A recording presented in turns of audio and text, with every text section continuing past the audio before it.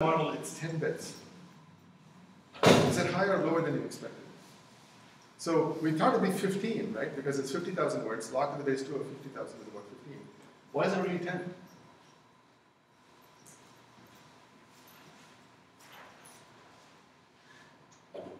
Does it seem? It's 32 times lower. Remember, it's log to the base 2. It's 32 times lower than it should be. Right? Why is that? Because English is so skewed. Because the dice, if you think about the English as a 50,000 sided dice, it's a heavily loaded dice. You know, it's not equal information on all probabilities. Some of them are highly frequent, some of them are highly infrequent. So that's why each English word has only 10 bits of information. So 10 bits is about a byte. It's less than a byte. I mean, it's not less than a byte, so it's around a byte. So now when you go to context, it drops, right? So it gets to around 8.5 bits. So once you have one word of context or two words of context, each English word conveys less information than a byte. So in theory, you could replace each English word by a character. Right? That's not happening. Okay. So Turing did the same, a series of experiments with English characters, and they found that each character of English has somewhere between 1 and 2 bits of information. Okay. So with a good language model, right, having a good language model is important. Each English word is about the same amount of information as the byte. Okay. Questions about this? All right. So now, let's move on to code. So there's code. Okay. So speaking of plots being exciting, Abram Hintle, I don't know if you know Abram, he's now a faculty member at Alberta. He was postdocing with me at the time. So he's the guy who gets all the credit for this work. When he showed me this plot, I thought he was lying. I didn't believe it. Right. So this is really surprising. Right. So what this is telling you is at the unigram level, each token of code has 7.5 bits of information at the unigram level, right? Now, code roughly has 2 to 3 times the vocabulary of English, right? So in fact, this is 2.5 times more predictable than English, despite having a larger vocabulary, right? And once you get to the trigram model, look at this difference. So it's around, let's say this is around 8.7 bits, this is around 3 bits. Code is between 4 and 5 bits less information than English, which means code is 16 to 30 times more predictable than English, right? So this means whatever algorithms the NLP people have come up with over the years, there have been 30 years of advances in NLP, whatever they have come, those algorithms should work so much better for code. So we can just take those things they have done and use them for code and do all kinds of interesting things, right? So that's what got me really excited about this area, is this difference, right? The difference between English and code is dramatic. Code is much more predictable. And you know, like with English, when we get into the higher order bits here, we don't see as much benefit because we have various parsing problems. Right? The other thing you see, the difference between C and code, between English and code, is context matters much more for code. Right? If you know a little bit of information about what comes before, you can do much better with code. Questions? Okay, so along the same lines, here's another interesting plot. So this is comparing the law corpus, the NASA corpus, Shakespeare, Brown, and Java. Okay, so essentially the y-axis here is cross entropy. That is, take a good model and measure the cross entropy. And so what you see here is Java is the most predictable. Java has the sort of lowest entropy. Law is the next higher entropy, NASA higher than that, and then Shakespeare and Brown are up there. Okay. So what this is telling us essentially is that, you know, so that because code is hard to write, people write code in a very repetitive way, so we get low information. Law and NASA are also technically difficult kinds of content. So people don't want to make it hard to read, so the information content in law per token is fairly low because people write the same legal stuff over and over again. And similarly for NASA, it's technically dense, so the same language gets used over and over again. So, you know, whereas Shakespeare and Brown are just general English, and you get much higher information content there. Questions about this?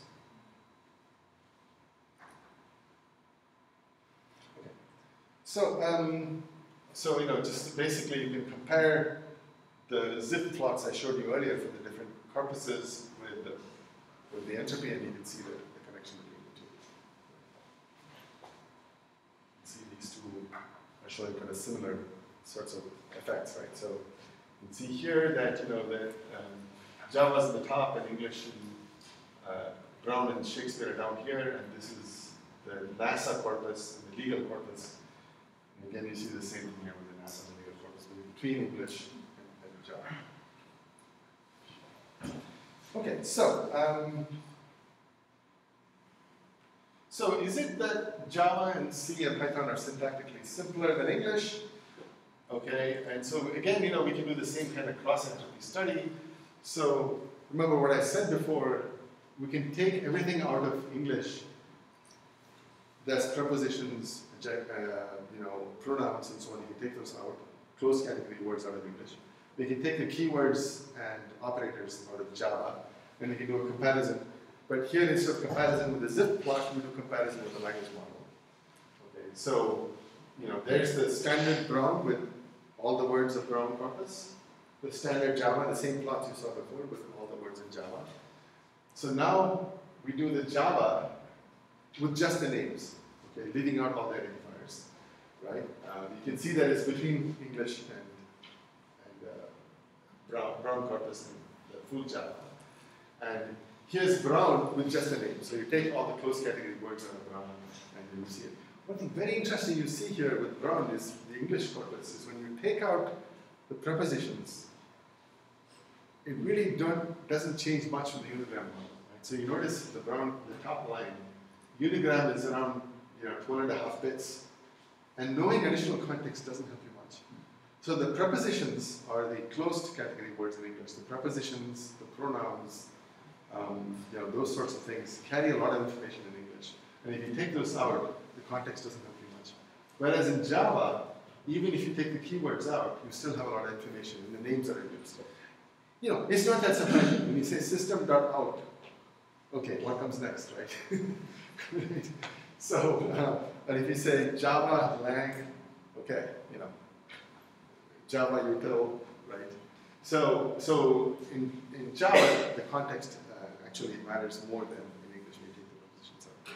Is this clear? Okay.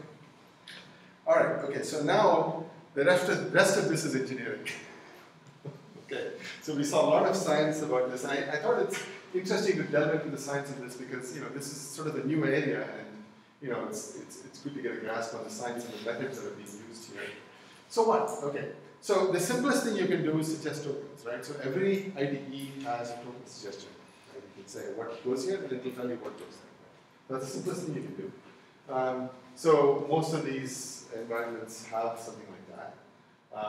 So the question you can ask is what token can appear here, right? So if you take Eclipse for example, default Eclipse, if you have a class instance and you put dot and you put a space, it'll say this class is of this type, and I know these methods apply. I'm going to show you those methods, right? So that's how we get it. And Eclipse can do that because it has access to type information. It can parse the code that's there, and it knows what type a variable is because it's seen the declaration, so it can tell you what methods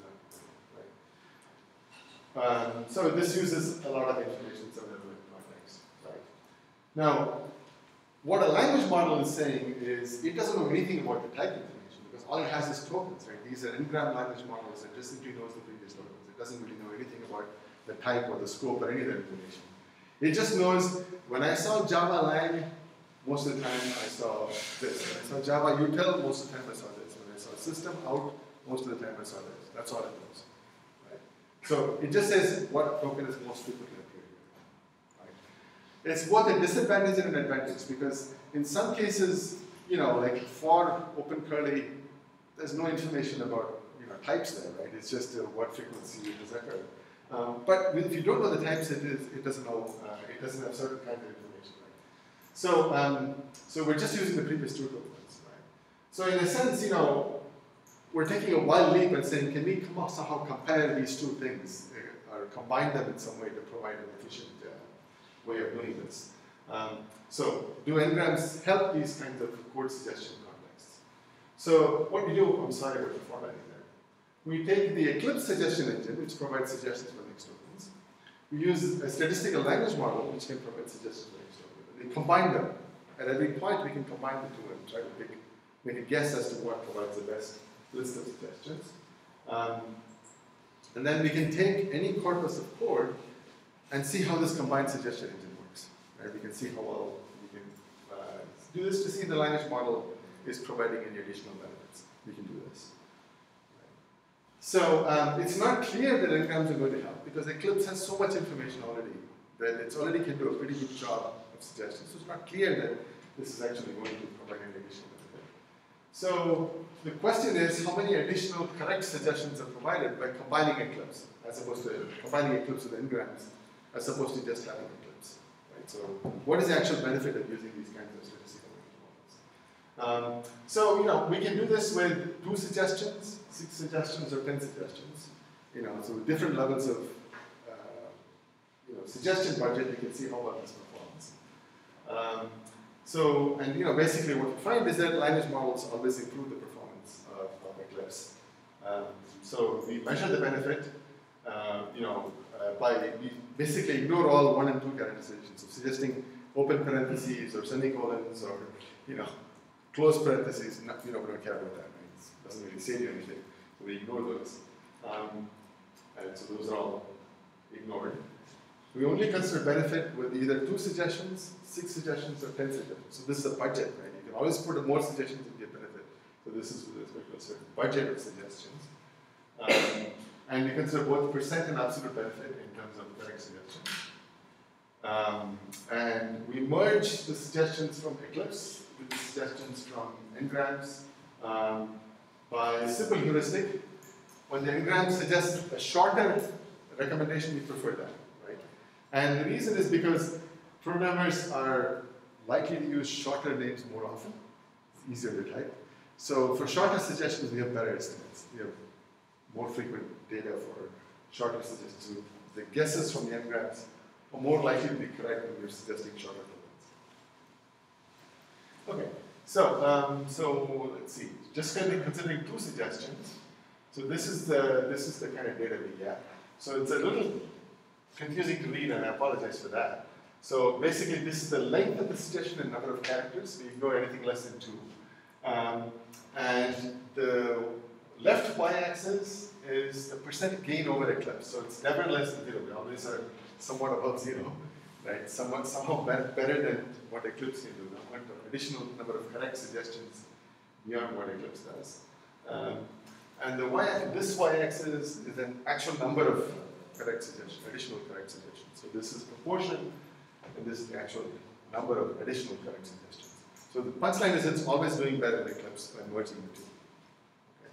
So going back to the discussion I was having with Max yesterday, there's no cost to using this. You just have to estimate the language model and throw it in there. Performance-wise, it doesn't really take any time at all. So to use this over using a native Eclipse, there's no performance penalty. Yes? So you don't have a problem with false positives, like providing suggestions that don't make sense? So Eclipse also provides false positives. So this is just considering how often in the top 2 suggestions you have a correct answer.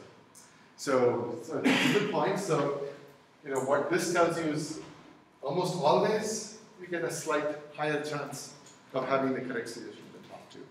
So there are different ways to measure this. One way is mean reciprocal rank, which is basically you take the geometric mean of the highest rank of the correct answer. Right? So the closer you get to 1, the closer you're getting the correct answer. So merging the 2 always helps. So there are a few, there's an Eclipse Java suggestion engine that's available. It's called Kashka. You can download it. We're just submitting a pull request for a Python suggestion engine for the Eclipse Python plugin. And that's actually good because Python, there's no dynamic, it's dynamically typed, so there's no static type information. So the suggestion from Python Eclipse is very poor. So n-grams really helps a lot in that case. So we have a pull request that's been submitted to get that accepted in the Eclipse Python plugin. Okay, so there's always the benefit of using this, and one should use it because it gives you a benefit. Okay, so we're going to present a couple of things that have happened, in this area that are additional applications of this work. So the first thing that we did that was related to this was that noticing that chord is different from English. Right? One thing that's peculiar to chord is that it's, unlike English, is a modularity of chord. Right? So every module in chord is special, it produces something new and different. Right? And in English, it's not the case. Right? Any section of English is more or less stationary, it doesn't change that much. Right? So to illustrate this, so you consider this plot. So this is called a type total plot. So essentially the x-axis is, think of it as a pass through a corpus. So you have a corpus of English text or code text, and you're sort of scanning through it. Right? When you're at 0%, you haven't seen any of it yet. When you're at 100%, you've seen all of it. Okay, you're scanning through it from beginning to end, right? With no particular thing, it's just basically going through the text in the order that you see it. So if you're looking at a Java corpus, you start at the first Java program and you go through the whole corpus. So that's the x-axis. And the y-axis is the number of different vocabulary items that you've seen. Okay.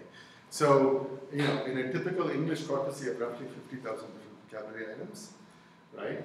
So, so what you have here, the top curve, is the brown curve.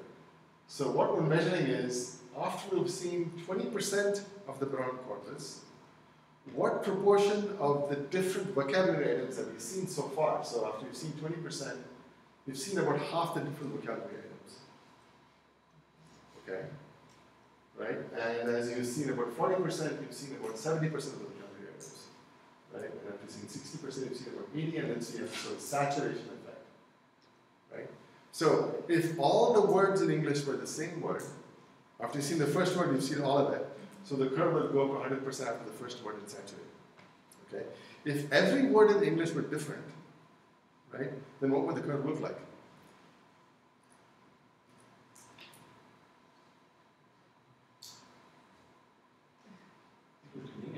A perfect diagonal line, right? Because every time you saw a new word, it'd be a word you've never seen before. So it'd be, as you see 40% of the word, you're 40% of the corpus, you're seeing 40% of the corpus. Right? So you're always going to see some saturation, right? Because words are repeated in English and Java, right? So the interesting thing here, what you see is that English saturates faster than, so consider this brown, we'll get to this blue line in a minute. Look at this line, this is Java. Java saturates less. Why is that? Than English? What does that mean? That means basically Java is closer to the diagonal than English. Right? So the perfect, all the words are the same word, you have perfect saturation. Right? Now English is not perfect saturation, but it is saturated in the sense that not that many new words are being used, right? Now in Java, you get closer to the diagonal. That means Java is introducing new words, more so than English. Why? For the identifiers. Identifiers, right? Because every module tends to introduce some new identifiers, right? So Java is actually saturating less than English, right? Now look what happens when we split the identifiers. So we used a stupid identifier splitter. They're very fancy identifier splitters. We just split identifiers using camel case and underscores. Okay? When we split identifiers, we get closer to diagonal. What does that mean? Sorry. Reading this wrong. This is Java without the identifier split, right? I'm sorry, I read that. I apologize. I read that incorrectly. Without the identifier split, Java is close to diagonal. Because every module is introducing new words, right? New identifiers. When we split the identifiers, it moves closer to English. Because identifiers are made up of the same, when you split them, they're made up of the same words over and over again. So when you split the identifiers, it moves closer to English. So I apologize for messing that up, right? So when you don't split the identifiers, you keep getting new words. When you split the identifiers, you see more saturation. Yeah? So that's what you would expect, right? So it's, if you use German instead of and English, German will be more near the diagonal because they use opposite words, right? That's a great question. I don't know the answer to that. It's like not having split something, and it's like the Java not split. That's right. Although, you know, I don't think Germans are as likely to invent new words as programmers. I don't think so. That would not be good, because that would make for inefficient. That would not be very good. You know, maybe it would be okay. I mean, if are there any? I know there's one German speaker here. There are more. Okay, there's okay. There is a side evidence. There is a paper from German researchers on consistent and concise identifier naming. They came up with a tool that controls vocabulary within the system that you're developing. So it's just a side piece of information, but no, I mean, so I guess the question is whether if you make up a new agglutination, I don't know what the German word for that is, but English it's called agglutination. There must be one word for that. It's a composite word. Word zusammen Einbindung or something. So the question is, if you make up a new word like that, would your listeners understand it? Would they struggle? If your listeners are going to struggle, then it's not a good idea. You wouldn't do that too often. Right? I don't know. If you see a new agglutination, do you know immediately what it means? You can guess. So, okay, so in that case, people probably make them up on the fly. I mean, have you made up any of your own? Have you invented any new? You yourself, have you invented new agglutinations? Maybe, I don't know. Okay. It's just natural. I mean, it's part of the language. So it's okay to invent new ones? Yeah, it's okay to put it together. Ah, okay, okay. When I listen to someone speak Italian, it sounds like one huge long word to me. It breaks in between.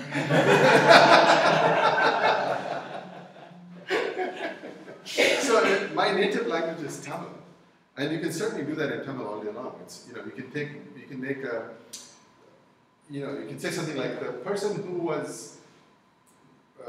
was crying yesterday was eating pudding. That can be one word. It's totally okay. So in theory, so you have a language that make this that allows this composite word should be. I think you're right. If you split, then it goes up. Yeah, I think you're right. I think that should be the case. Yeah, I think, you know, in most cases, when you see a variable name, you kind of know what it means. You know, if you don't know what the variable name means, then it's a bad variable name. You know, so I guess what he's saying is that the same thing applies in German, and I guess same thing in my language. So, you know, it's just that, you know, yeah, I guess, you know, the famous example with the Dampfschiff, you know, Versicherungsgemeinschaft or whatever. Maybe to a native German speaker, they see that and they know what it means. But, you know, for non-native speakers, it's like, wow, what is that? Okay, so you know, so this is special about Java, right? So this is Java. In Java, you have this sort of new vocabularies being invented and being used. So the traditional language models, if you use off-the-shelf natural language model for Java, it's not going to work so well, right? So we should be surprised that it worked as well as it did. But, you know, you shouldn't expect it to work. This really is quite different. Questions about this? Other comments? So it's just meant to show that the vocabulary usage is different. Okay, so, you know, so there's more data. I mean, sorry, this talk is full of data. But some more interesting information about this. So what this is showing is, this is essentially the proportion of unigrams, trigrams, 6 grams, and 10 grams that occur only in one file. Okay, so we're comparing Java, Python, and English. What is the proportion of unigrams, trigrams, so on and so forth that occur only in one file? Okay, so if we can take, for example, Java. In Java, 25.63% of all trigrams occur only in one file. You never see them anywhere else. Okay? In English, even more dramatic, right? So if you take the brown corpus and you split it up in a reasonable way according to some sort of size boundary, I don't remember the exact numbers you use, but you try to modelize it the same way. 72% of trigrams occur only in one file. You never see them again after that. Okay. So in fact, you know, both of these are, you know, kind of have this what we call endemicity. I don't know, you know, this is the word that's used in English endemic, I don't know if you've heard this word, but it's often used with respect to environmental science. So you might say, for example, a certain kind of fox or rabbit is endemic to the California Central Valley. You don't see it anywhere else. Right? So that's why we use this word endemicity. That is, it occurs only in one place, it doesn't occur. Specificity is how often you see it there. Right? So how often do you see it in that place? So look at the difference between Java and English. In Java, 25% of trigrams occur only in one file, but they occur more than twice, 11% of the time in one file. So they occur in only one file, but they're repeated more than twice in that file, 11% of the time. Okay?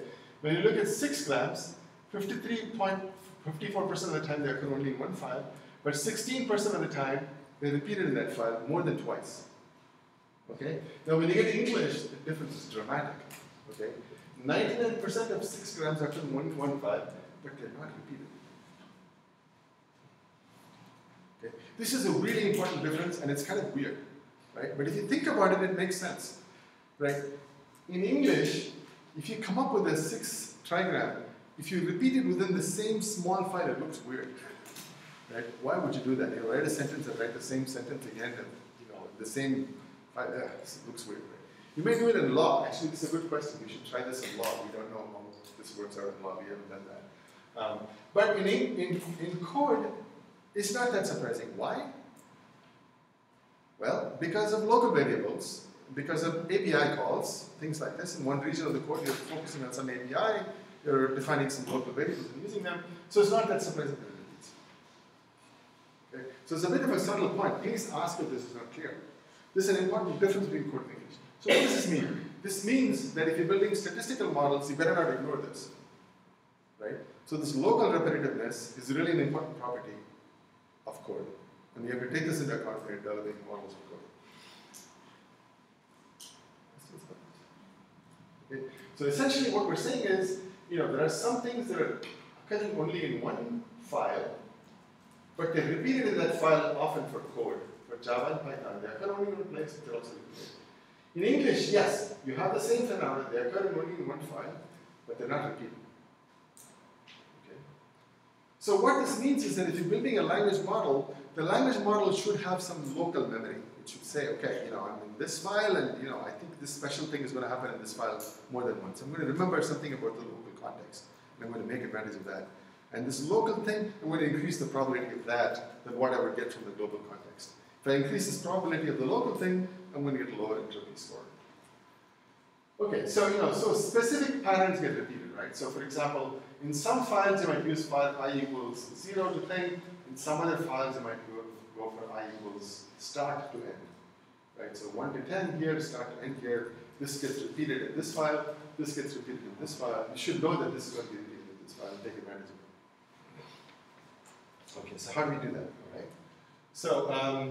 So essentially we have this thing called a cache model. So there's a cache which is like a full n-gram model, except it's local. It just remembers the local things, right? And it's okay because it's only a small context. So we can remember trigrams, 4 grams, 6 grams, 10 grams, 12 grams. We can remember all this stuff. But it's not such a big deal because we're only going to remember it for a little while. And it's only a small amount of code, right? So if you're only maintaining a cache in the last megabyte of data, our cache doesn't really have to be bigger than a megabyte. You just have to remember counts, right, for a megabyte of stuff. And we can use this to improve the performance. So essentially, it remembers only patterns that are specific to a certain locality and that occur only in a specific locality. So when it's specific and endemic, things are going to be remembered, right? So for how long should we remember this, right? So what we look at in this plot is, given the order of n-grams, we look at the distance between the repetitions, right? So as we go longer, we get longer distance between the repetitions. The y-axis is log scale. So we can see that, things are repeated within about 1,000 tokens, right? Most of these repetitions occur within the scope of 1,000 tokens. So you don't have to remember for a long period of time. And you can keep throwing out the cache as you scan through the data and you build the model. After about 1,000 tokens, you can flush the cache. Right? So that's what this is basically showing us. So what we do here essentially is a mixture model. Right? So there's 2 terms here. This is the n-gram model, and this is the cache model. Right? both of these models are trying to predict the next token given a context. So it's a conditional distribution. What is the next token given a context? Right? And we have two independent aspects of the model. One model is predicting the next token using the n-gram model. The other model is using the next token, predicting the next token using a cache. Right? And this gives us a probability. This gives us a probability, right? Which means they add up to 1, right? And the result has to add up to 1. So the way we make it add up to 1 is by doing a convex mixture, right? Lambda times this plus 1 minus lambda times that. Okay, so that gives us a mixture of the two probabilities. Now, of course, we have to estimate the lambdas. How do we estimate what the lambda is? I'll show you how that's done in a second. Okay, so the lambda is basically based on how often we see the context in the cache. So it's set to 1 divided by 1 plus h, where h is the count of the token in the cache. And the other value is set by 1 minus that value of lambda that we basically estimated from this. Right, so that's how we set this. So this is in FSC 2014. The lead author is a postdoc Devanbu. Okay, so how does this work? All right, so we're going to essentially do English and code, and English with the cache, code with the cache. So this is without the cache, this is with the cache. So we want to essentially gauge how much the improvement is by using the cache. Okay, so that's, we've seen these plots before, the English plot, right? So that's English, this is English without the cache, and this is English with the cache. So the pure English plot you've seen before. What you can see is it doesn't really help much, right? Helps a little bit from the unigram because some vocabulary words are used in the local context and they get to be repeated in the context. So the unigram model itself a little bit, but after that it doesn't really help much. Okay. Now there's code, that's the code without the cache. Now when we add the cache, okay, now you might look at that and say, really? They're making a big fuss in FSC paper for this? Well, actually remember, this is almost one whole bit, right? So what does that mean? That means it's twice as a factor of 2 improvement in prediction, right? Okay, so this is an important thing, right? When you evaluate a language model, there are 2 kinds of evaluation.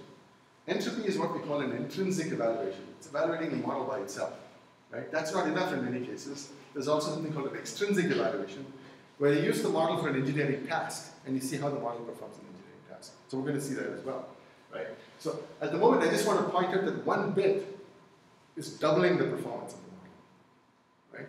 So it's essentially really, remember it's log scale, so it's assigning double the probability, for things that are different. So it's really not a trivial improvement. It's a full bit improvement in performance. In statistical language processing, you get a 0.25 or 0.1 bit improvement in performance. You get a best paper award. Because there, what they will tell you is that if you improve the language model, you improve speech recognition, you improve translation, that really matters.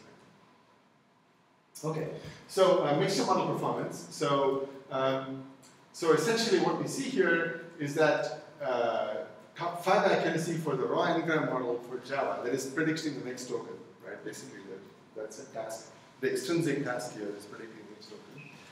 With n-gram, you get 65%. With the cache plus n-gram, you get an additional 12% improvement in performance, right? And with Python top 5 accuracy, 55% n-grams, and with cache plus n-gram, you get another 2.7% improvement in performance. So this provides a substantial improvement in performance. Right, questions so far about cache model? So this kind of work, there's a lot of this that needs to be done, where we essentially take the technology that's been developed in NLP and try to adapt it to code. Because code is different in some ways, and we can probably in many cases just use the technology directly from NLP and get some interesting results. But I think there's a lot of good engineering to be done, trying to improve those models, adapt those models for code. Okay, so I'm going to talk about a couple more applications, and then we'll get into some.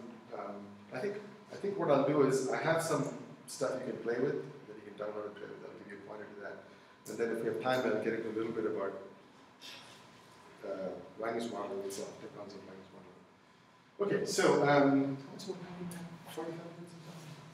Yeah, 35 minutes. 35 minutes. 45. 45 minutes. All right. Sorry. he's suggesting me the time. Okay. All right. Okay. So one of the things, interesting questions that we wanted to look at is something unnatural about buggy code. Does buggy code seem weird or odd and surprising in some ways? Is that a good way to find it? Okay. So so when we decided to study this, we said, look, we have a lot of history of bug fixes in open source projects. There's thousands and thousands of bugs that have been fixed in open source projects. So we know the buggy lines. We know which lines are actually buggy and have been fixed. So we can simply go through the buggy lines in a large data set from GitHub. And we can build language models on those projects for those versions of the code where these bugs were introduced. And we can measure the entropy of the buggy lines. So what we're doing is we're going back in history and we're saying, at the time when these lines were added, did they look surprising and weird? And is that a good way to find bugs? Is the question clear? So I should start doing a historical study, going back over the history of bug fixes and saying, are these bugs actually somehow surprising? Do they look weird? Can they be identified by language models? Okay. So first methodology, part of this is to identify buggy lines. Right. So you take any project, it makes these series of commits. Okay, so 0, 1 commits as the project history goes on. Let's assume that this particular commit is a bug fix. Okay. Right, so what does that mean? That means that there was a bug before the commit, the bug was fixed after the commit. Okay. That means some lines were changed in this bug fix commit. Okay. Have you guys seen SCZ before? How many of you have seen SCZ? Oh, good, okay. This is basically SCZ, right? Sliversky, Zeller, Zimmerman.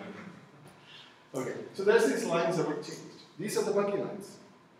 Okay. Now, if we can identify these, before, as soon as they were in the code, great, we can fix them, right? Before the user actually discovers them, right? So these lines of code, well, they were introduced somewhere, right? Somewhere they came in. How do we know where they came in? Well, we can do blame, right? So git blame tells us where the lines of code went in, okay? So using git blame, we can see, actually, these lines were actually added a long time ago in this commit over here, okay? So then, we would like to find that, use some kind of language modeling to find these lines as soon as they were added, right? And then tell the programmer, look, you put these lines in, they don't look right to me, you should probably fix them. Okay, so it's kind of like comparable to something like find bugs, except it's very different. The way find bugs works is that it actually analyzes code and tries to predict where, trying to say this line of code is using some improper coding standard or violating some sort of coding principle from, based on the theory that the people who build the find bugs tool have. Right? They have some theory about what code is incorrect and it tries to find those things. This is very different. This basically says, I have a model of what code is supposed to look like at this time, and your code doesn't look like it. I don't know why, right? But this looks weird. Okay. So that's the idea here, right? So now, what that means essentially is, at the time these lines of code are added, you have to have a language model of the code base. You have to have a statistical model of the code base. You have to estimate this model, and every time new lines are added, you have to run those new lines through this model and see what the entropy score is. Okay? So if you want to run this experiment backwards in time, you basically have to estimate a language model at every commit. Right? We're not going to do that, right? There's too many commits. Estimating language model at every commit is very expensive. We're not going to do that. So what we do instead is, we make these snapshots, right? We make 6-month snapshots. And every 6 months, we estimate a language model. Okay, so snapshot 0, somewhere here, we estimate a language model, right? And every commit that happens after snapshot 0, we run it through the language model. We get an entropy score, okay? And our theory is, okay, if somebody adds buggy lines, then the model that's estimated on snapshot 0 should say, this looks funny. This doesn't look like real code. Okay? So just to recap, every 6 months, we estimate a language model, right? Every commit that's made between snapshots, we run them through the language model, right? And we see which lines are marked with what entropy score. If a line is marked with high entropy score, then we suspect it's buggy. Okay, now since we have a history of bug fixes in a project, we can see how good this is. Yes? Does it mean that if a comment introduces new terms, it's marked as... Good point. Yes, we would, because we've never seen it before. So we're marked, so it's a false positive. We are suspicious. Yeah, it's false positive, absolutely. I mean, there are tricks you can play. I mean, you could say, you know, if this commit introduced a new variable name, we're not going to consider it buggy. But if it introduces a name we've already seen before in a way that we didn't expect, then we're going to mark it buggy. Right? So if it's vocabulary that already exists, then we're going to mark it as buggy. We can do that. Okay, so that's the question. Can we do this? All right. So here's the question. Right? The question is, are unnatural lines buggy lines? Okay. So here we have 3 box plots. The y-axis is the entropy score. These are the non-buggy lines. Right? These are lines that are not buggy. This is their entropy distribution. This is the buggy lines. This is the entropy distribution of buggy lines. And this is the distribution of lines after the fix. Okay. So this is as we might expect. Right? So essentially, you know, buggy lines have, I don't know, on the average, maybe 3-4 bits higher. Right? They're about 8 times more unlikely or 8 times more surprising. You know, 3 bits is 2 to the power 3, 8, right? So about 8 times more surprising than buggy lines. And the interesting thing is when you fix it, the entropy goes down. So the stroke code starts to look more like normal code. Okay. So this is what, you know, what the theory predicts, that buggy lines in fact are high entropy. Right? Questions? Okay. So you know, some examples of this, you know, so here is a bug fix. So this line was the original line before the bug fix.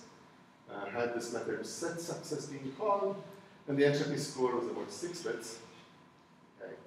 And then after the bug fix, it changed to try success, and the entropy score dropped to 1.34 bits.